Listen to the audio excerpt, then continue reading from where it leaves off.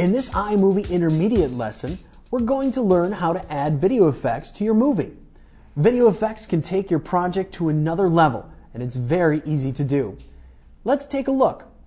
First, find a clip in your project window that you'd like to add a video effect to, and then double-click on it. The inspector window will open. Click once on the box to the right where it says Video Effect. It currently says None because no video effects have been added yet. Now, using your cursor, you can skim across the different effects to see what they look like in your viewer. You can also press the space bar to see what the effect will look like in real time.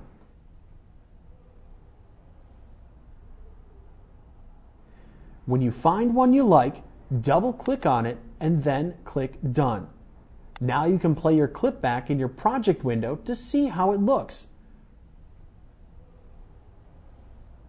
Remember, if you're not quite happy with the effect that you've chosen, you can go back and change it at any time by double-clicking on the clip. The inspector window opens and you can preview and choose a different effect. And that's it. Effects can be a great way to add a particular feel or mood to your movie. Have fun!